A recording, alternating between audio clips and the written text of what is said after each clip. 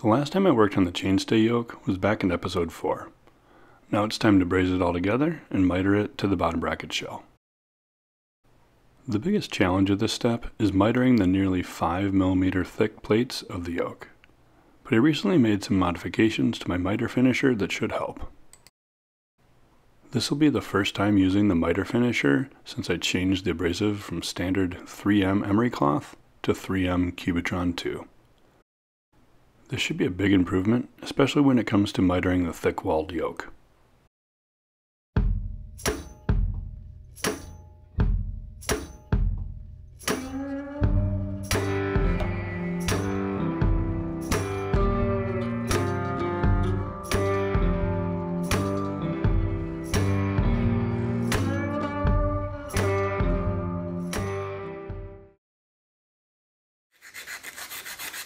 The first step is getting everything nice and shiny with emery cloth.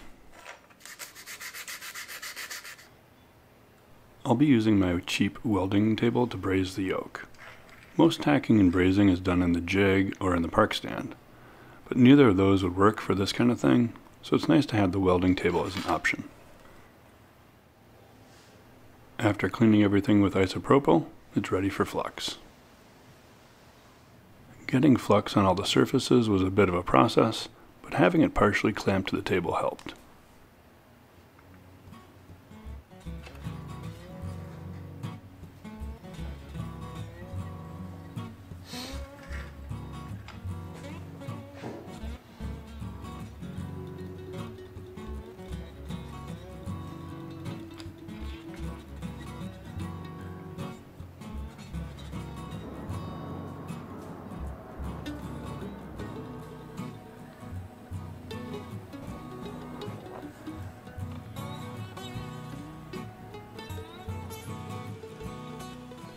Compared to standard bike tubing, these thick plates need a lot of preheating, even just for a tack.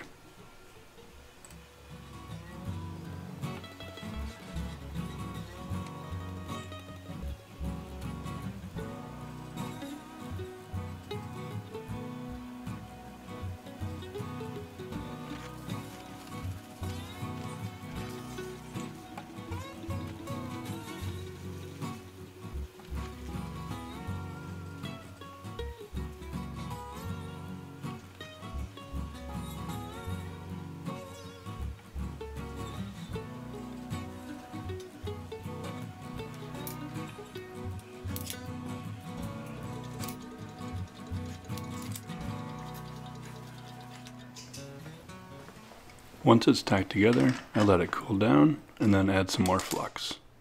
With the amount of heating it takes to get these plates up to temperature, I made sure to add plenty of flux.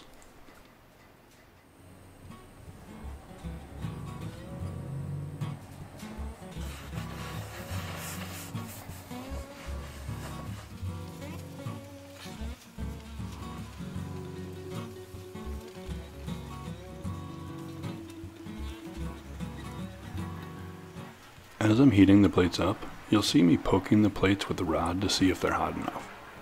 It takes a little while, but once everything is up to temp, the brazing goes pretty quick.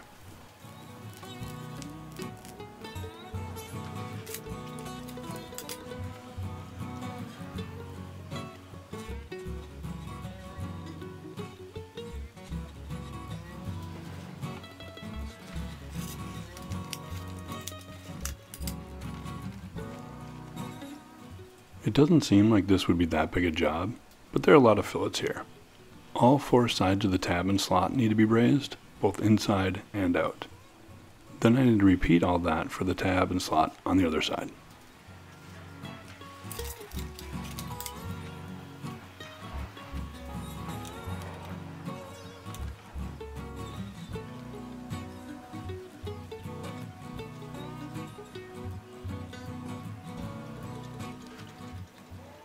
Here's some close-up footage of me brazing the other side of the yoke.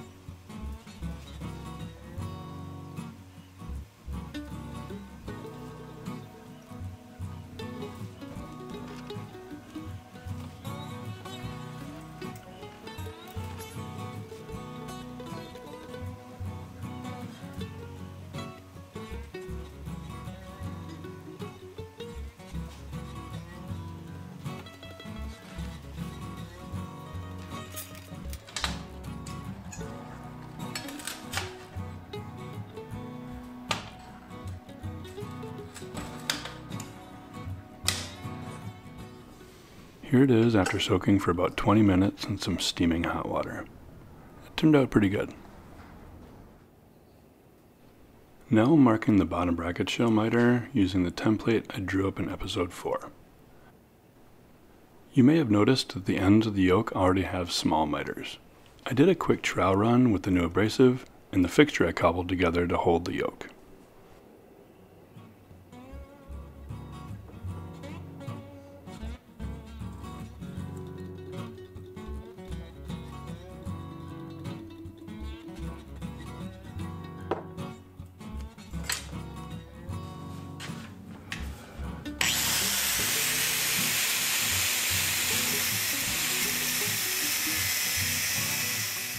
I don't use my angle grinder much, but it comes in really handy for this type of thing.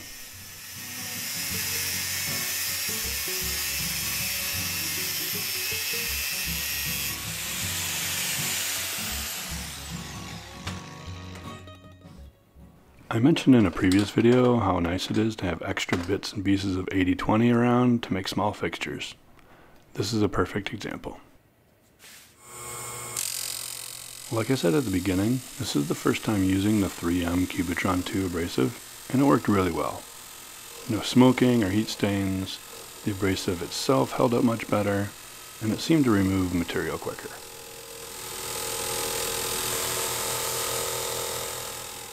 I did a summer internship at 3M several years ago, and one of the coolest parts of my time there was every week I got to spend an afternoon touring a different project area.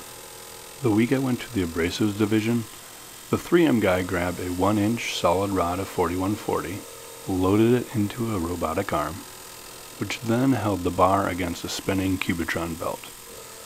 The robot ground about an inch of bar off in less than 30 seconds, shooting a steady stream of sparks. Then the arm returned to the bar, the 3M guy grabbed it and handed it to me. It was only mildly warm on the ground end. Pretty crazy stuff. Of course, I have no idea what the optimal speed and pressure is for this job, but I do know the Cubitron 2 handled the thick yoke plates much better than the emery cloth ever did.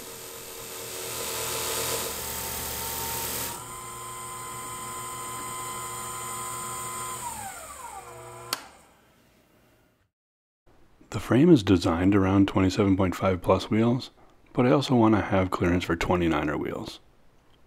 And everything looks spot on. Now it's time to clean it up a little and take all the sharp edges off.